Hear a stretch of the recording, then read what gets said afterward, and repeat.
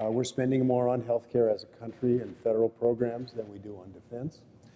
That's unsustainable. Businesses and individuals are paying more for coverage now than they've ever paid. And I think the thing that disturbs me, and I remember Mark one day saying we should invest more money in education. We'll probably get more health out of a dollar in education than we do the extra dollar that we do in healthcare. But what's happening today is that education, infrastructure, public safety, protecting the environment, those are all costs that are being foregone because of healthcare. So we're going to talk today about action and some background. And I think the way to start would be to talk about the question of balancing quality and affordability.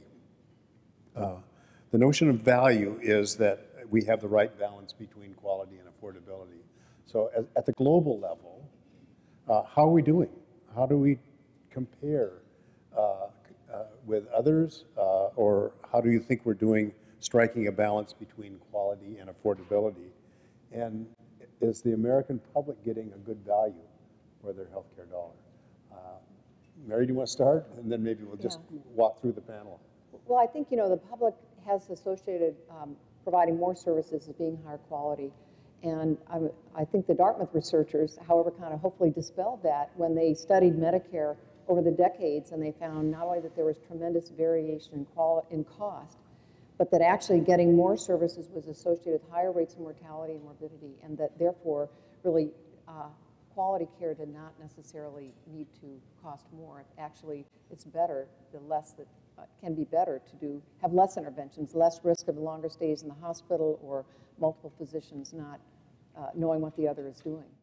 When I run these estimates, I'd say if we could somehow rapidly replicate the most cost-effective, high-quality approaches to delivering care at almost any unit of analysis, it would reduce healthcare spending in the U.S. by somewhere between 20 and 33%, and the quality would actually improve.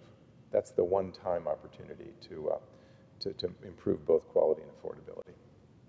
I think the public has kind of associated a lot of the high quality with the rescue care. We're very good at rescue care, but they don't realize how important the quality is related to primary care. So I think getting more emphasis there will be a way to really help the public understand that's where quality begins, is having a relationship with your physician, getting routine things done, not overdoing some of those things. So there are ways in which we have to kind of help the public understand what quality is and be better at measuring it, because we haven't been. We're really behind other industries in measuring and demonstrating quality.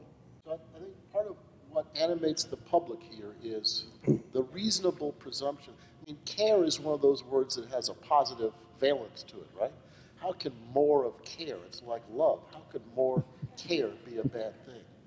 And you mentioned choosing wisely. I think one of the real positive features of that is that the profession itself is now beginning to step forward and say, when we x-ray people too much, we actually give them cancer. When we operate on people too much, we actually cause side effects and damage that need not be caused. When we give people chemotherapy in their last two months of life, we often make them feel worse than they would have otherwise.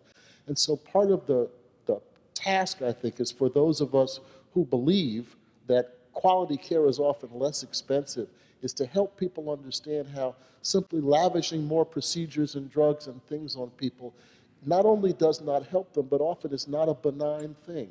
It's not, what could be hurt. Things can be hurt. People can be hurt.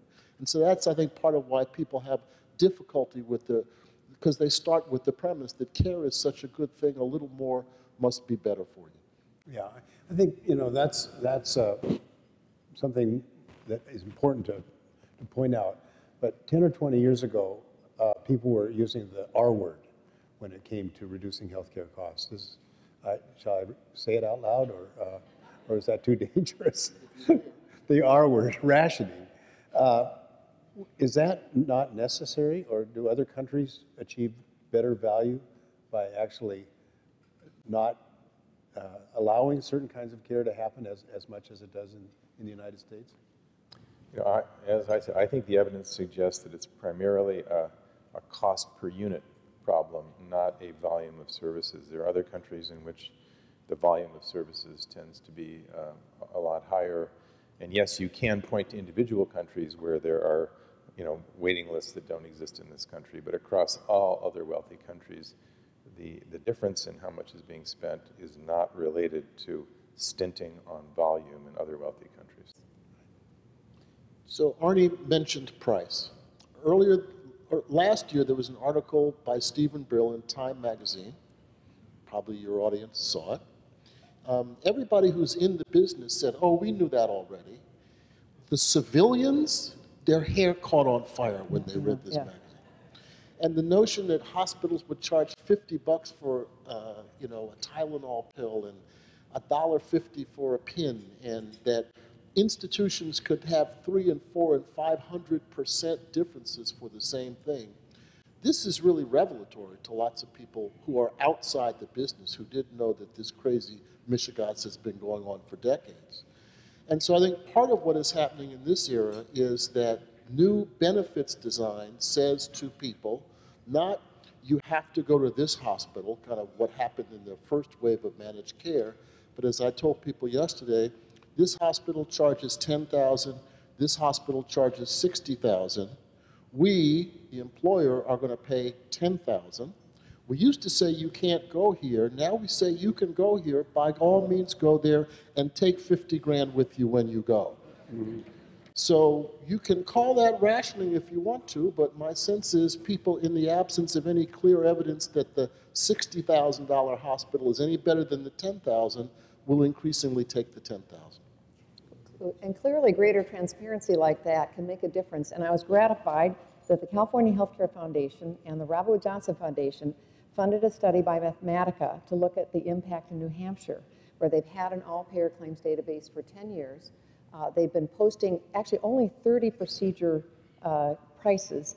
And in interviewing people, they found that it did impact the market, that they found that it created greater awareness that there was variation in pricing, and that led to scrutiny of higher priced providers. That ended up a little bit of rebalancing between the negotiation of providers and plans, and that led to new benefit designs and made the employers more comfortable that they could do this kind of benefit design. And in some cases, hospitals created care alternative sites at lower prices.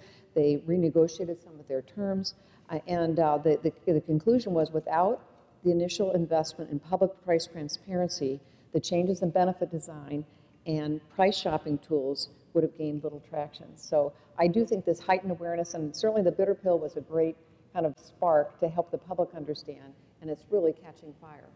And you know something about that effort in Washington.